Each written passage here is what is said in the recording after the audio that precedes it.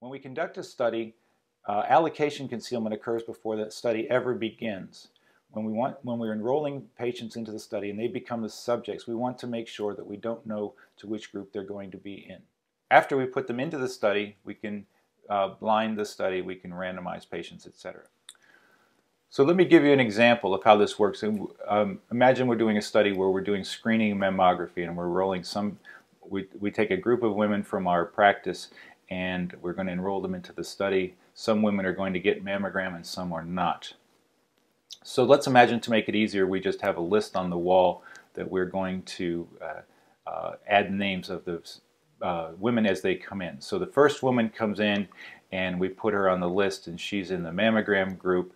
Then we go to the second woman on the list and she's in the no mammogram group. And we go down our list adding women as they come into the study. But let's imagine there's a time at which a patient comes in and we look to see on the list and they're going to be added to the no mammogram group, and we don't want that to happen for whatever reason. This is someone we know, or for just whatever reason we want to put them in the mammogram group. So if allocation isn't concealed, we can simply take her off the list and move her down to the group that gets a mammogram.